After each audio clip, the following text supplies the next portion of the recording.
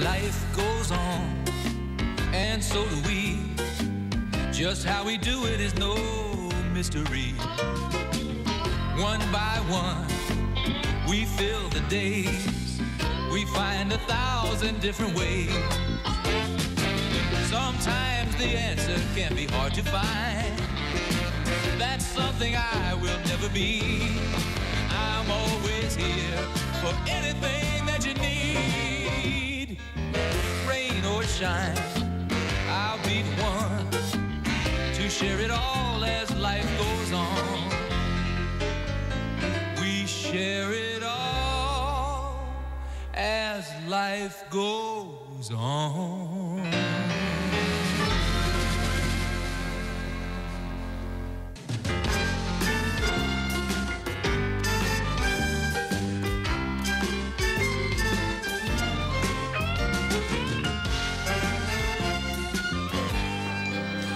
Oh, Joanne, that's the best piece of gossip I heard since Dr. Webster's receptionist got caught Xeroxing her breasts.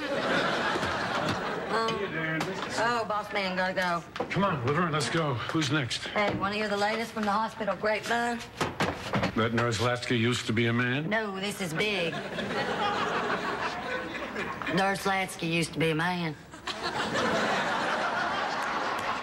Oh, that explains the bald spot.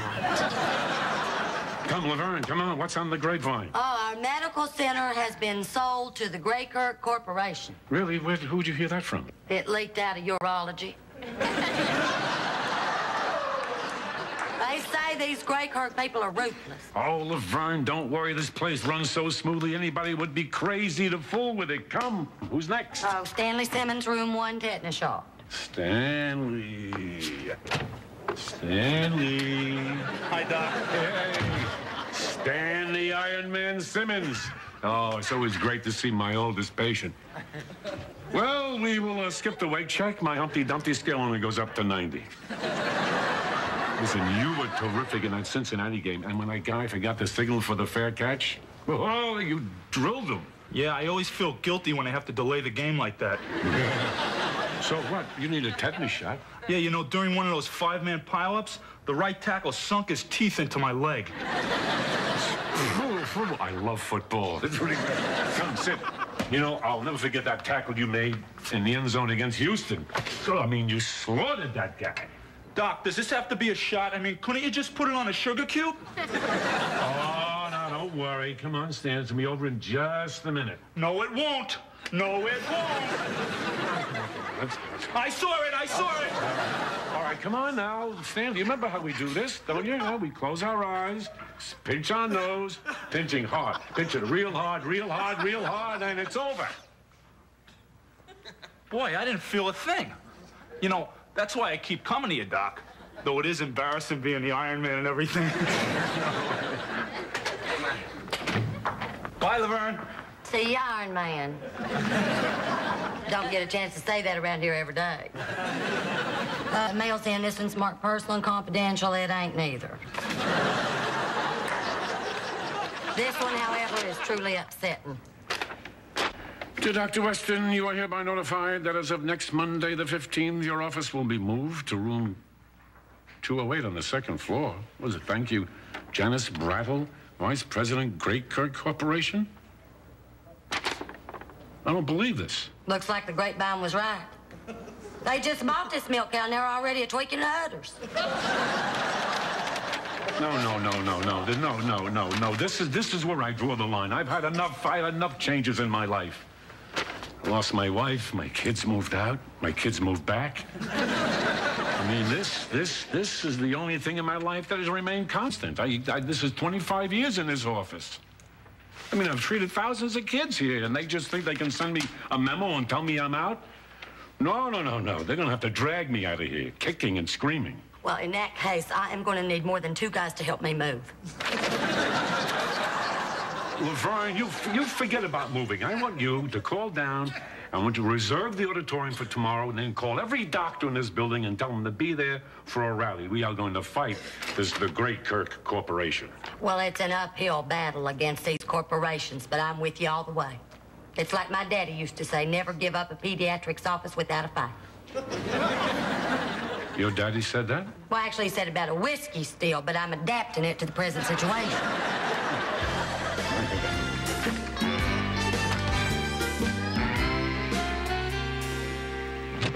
Come on.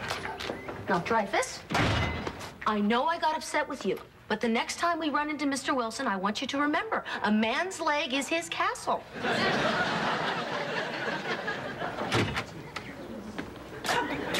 Good day, Barbara. I thought I'd stop by for a spot of tea. Charlie, is that a mustache? Oh, how very observant of you. It's fake, right? Precisely. Just between you and me, I'm in a rut. The chicks aren't happening, so I thought I'd change the old image. Oh, I get it. So you got a fake mustache. This is like instead of reading or being more courteous, right? Right.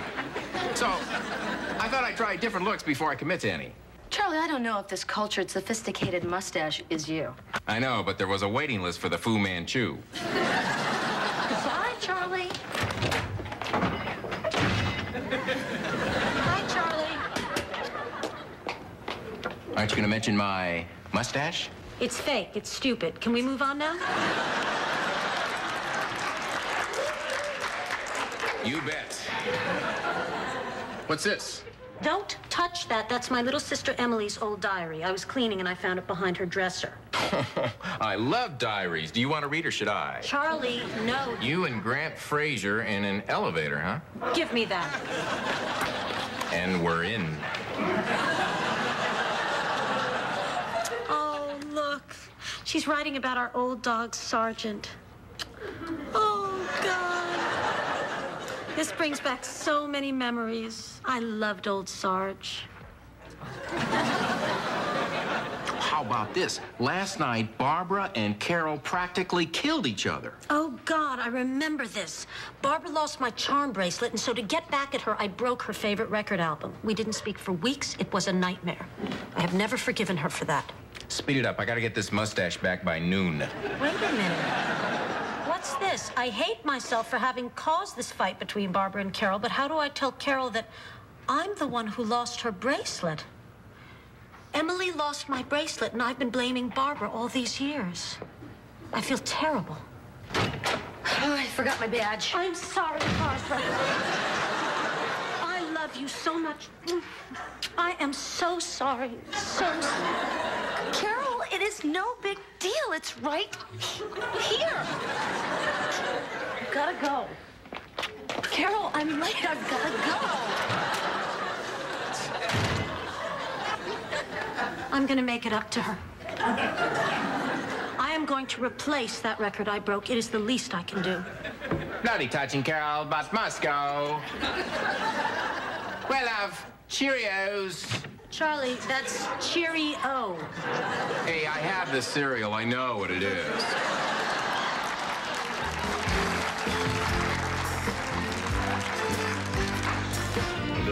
Okay, right, look. Harry. Ah, great. I'm glad you came by. I was running a little late, but I am ready. We can march on down to that rally together. We just came from the auditorium, Harry. We are the rally. What, nobody came? Nope. That's crazy. There are 125 doctors in this building. You're the only ones who showed up? Well, I don't blame him, Harry. I mean, nobody ever wins a battle against a big corporation. Come on, this is too important to give in without a fight. Let me tell you what your problem is here, Harry.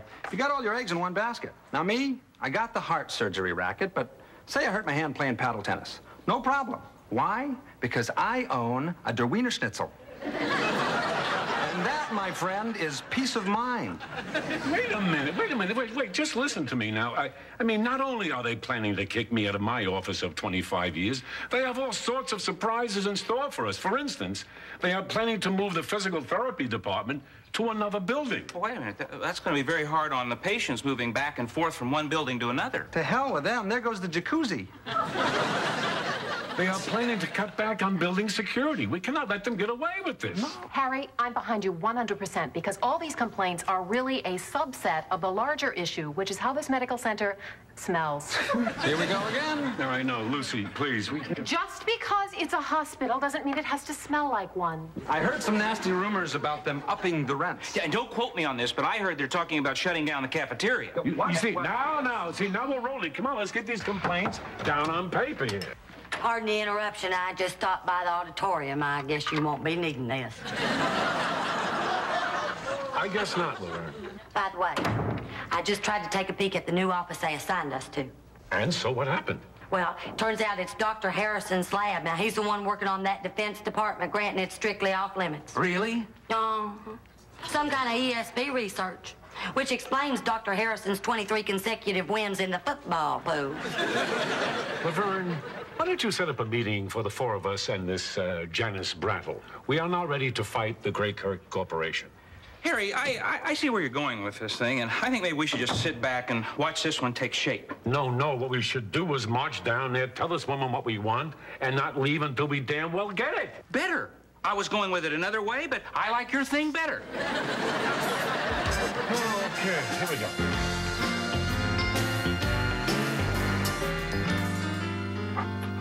You do have the record album. I don't believe it. Yes, I know it's rare. I've tried every store and flea market in town. Thank you very much. I am on my way. Oh. Hi, Carol.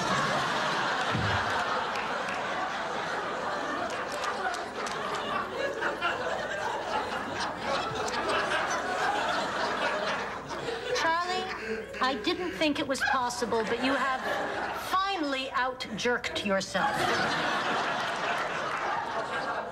Hey, the English thing was a lot of work. With this, I can just sit back and stroke my chin. And the chicks will think I'm deep in thought. When the truth is, I'm undressing them with my eyes. Charlie, I really don't have time for this. I have a hot tip on where to find that record album in Lauderdale. Charlie. And listen to this. If they do ask me one of my deep thoughts, I lay this baby on them. I think, therefore, I am. Charlie, does it trouble you that virtually every dolphin in the ocean is your intellectual superior?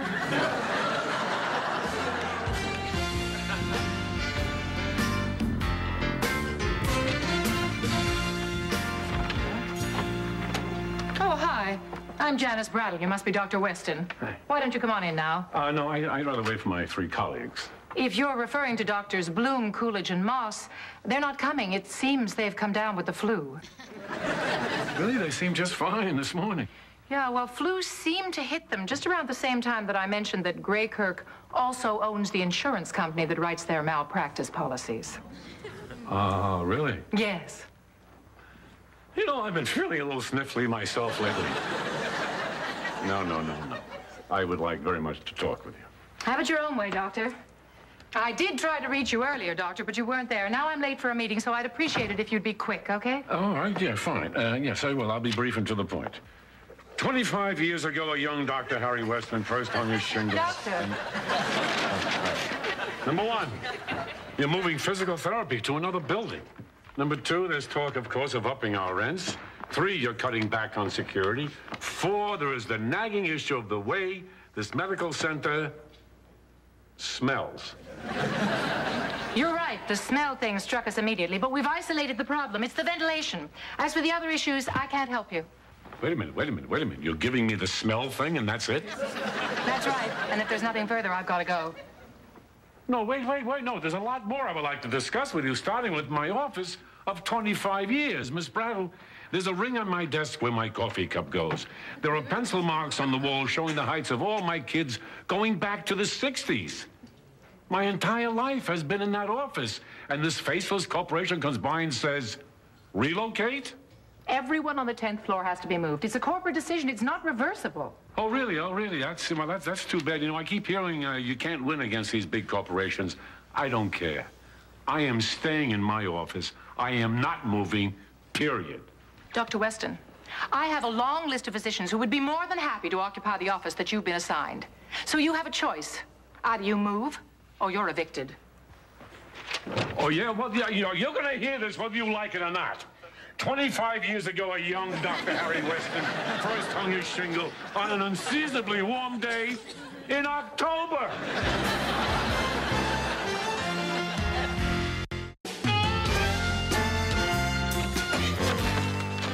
Oh, Barbara, I've been waiting for you for hours to get home. Can you tell me why without hugging me? Because I found Emily's old diary, and I have to confess I read part of it. But I'm glad I did, because it's given me the chance to make up for what I did to you years ago. What, that haircut you gave me with the pinking shears? No, this is much better. Here, I got you the record album I broke so unfairly so long ago. You're kidding! No. You did this for me? Yes. Carol, you're the best sister ever. No, you're the best sister ever. Now, come on, open it. The Bean Boys? Yes! Carol, I've never heard of the Bean Boys. You broke the Beach Boys.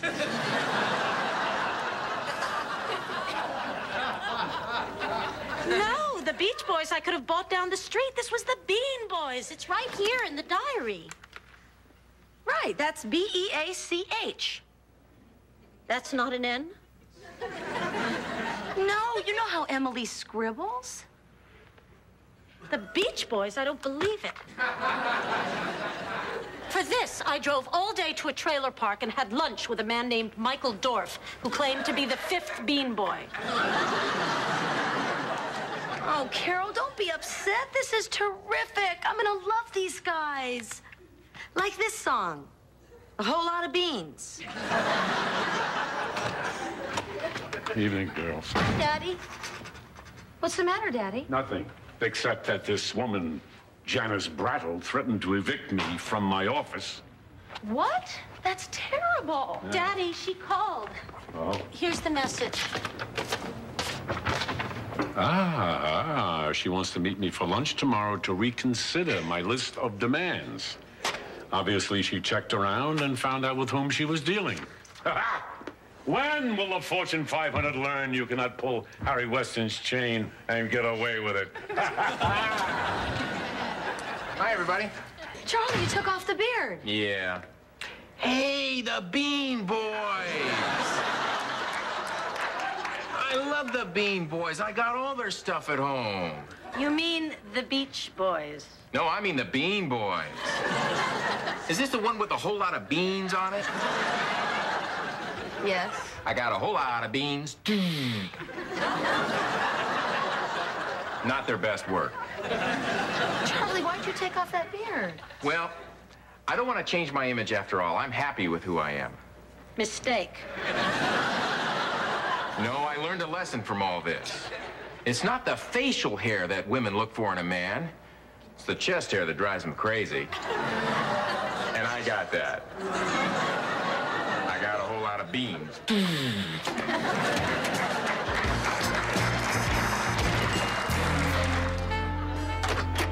Well, that was a very productive and a very pleasant lunch, and I thank you, and we seem to have addressed almost every issue on the list. All except for the issue of your office. I think it's good we left that till the last, don't you? Won't you sit down? Yeah, thank you. I hope I didn't strong-arm you too much on the negotiation. Well, you were tough, but I think we reached a reasonable compromise. I'll just send this napkin down to legal in the morning. Harry, I'd like to apologize for acting like such a beast yesterday. Sometimes I'm so busy being a businesswoman, I forget about being a human being. I must say I like you a lot better this way. Me too. You know what I hate most about the corporate world?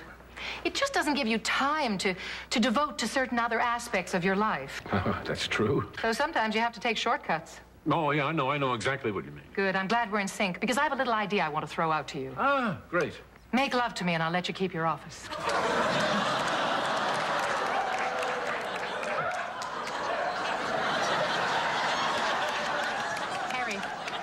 I realize that this is sort of coming out of the blue, but it's just the law of supply and demand. I have something you want, your office, and you certainly have something I want. No, I don't. I mean, I do, of course I do, but you can't have it. Everything's negotiable. Yes, I think that I should just go.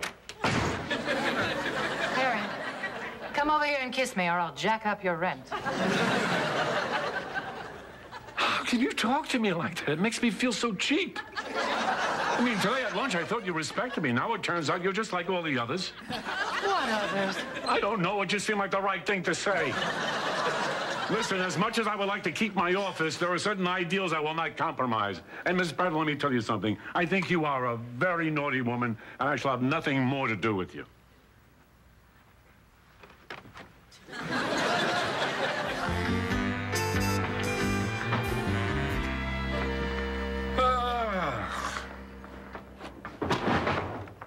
What was that? Trash. This isn't trash, Laverne. This is all part of my life. Bad news. There's a lot more of your life bagged up out there in the dumpster. That's the last of it. Come on. I still can't believe it. I get all my demands, but this one. That took a lot of courage, you standing up to that corporation. Kind of like the way David stood up to Goliath. Oh, thank you, Laverne. But as I recall, Goliath never demanded to sleep with David. Where did you hear that? Janice Battle's secretary is a chatty woman. Now, let's get a move on.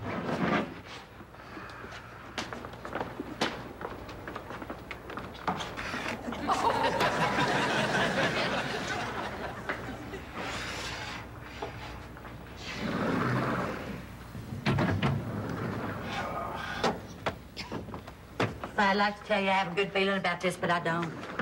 Oh, I know what you mean. There's a welcome mat if I ever saw one. This is it.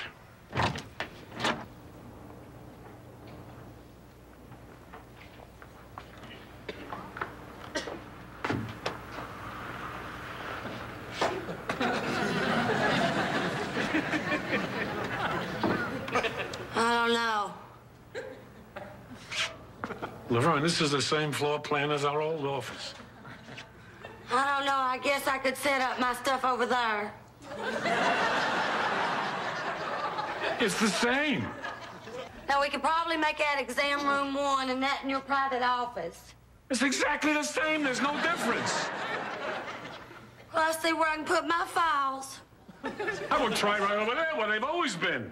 Laverne, it's the same. I can't believe I went through all this, and it's exactly the same. Hi, Doc. They told me I'd find you down here. Iron Man, our first patient in our new office. Yup. So where are you gonna put everything? It's the same.